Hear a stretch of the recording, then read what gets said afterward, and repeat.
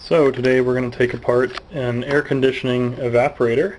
This is the unit that sits in the like behind the dash in the car, and this is the unit responsible for cooling the air.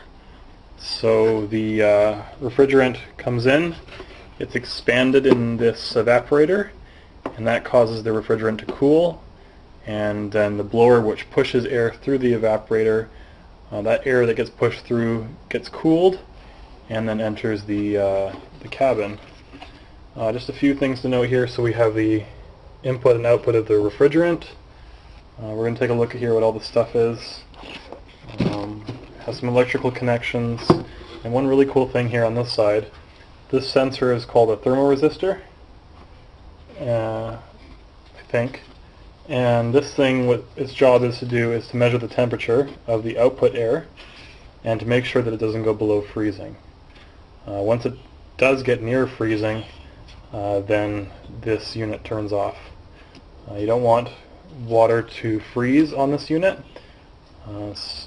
Because this thing will be cool and the air moving past it will be moist, water will condense on this unit, and so if it gets near freezing, then ice will form. So this thing makes sure that that doesn't happen. And you can see it's just like a radiator. It has lots and lots of fins to increase the surface area so that heat transmission or heat conduction is maximized. So we're going to take apart this and see what's inside. So we took apart the unit. This is just the plastic casing that houses the evaporator, sorry. And taking a look at this here, this is the back side of it. This is the return line.